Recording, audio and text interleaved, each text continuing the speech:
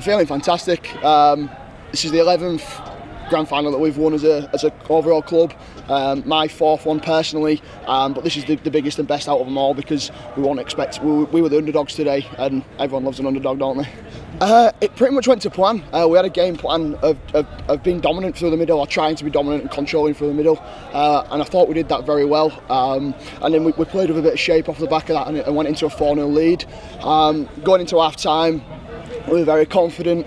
Coming out second half, big credit to the Northumbria boys. They've obviously had a stern word from Payne, and he basically put it up and they come out, fired up, went out, scored, and we're on top for a good 20 minutes in the second half until we got back into the arm wrestle, and then obviously now sweeter than dropping a goal in your last ever game for your university to win the grand final, is this? So happy days. On a whole, we've not been as dominant as we have been in previous years. We've lost 3 games. We lost both our games to Northumbria and one to Hull University. Both very strong teams that are constantly getting better. I mean, last year we played Northumbria in the grand final.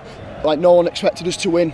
Outside of our group, everyone else was thought it was going to be a Northumbria win. Like you say, they come into the game as favourites. 2 wins against us during the season, which is the first time I think in about 12 years that Leeds Met have been beaten 3 games throughout the season. So obviously we had to win it for Fletch. There's no other thing. I mean, someone that's been at a club for 11 years and had success all those times, and you've got to win it for him. But it's also nice for us boys that are leaving this year to obviously finish on a high like we did.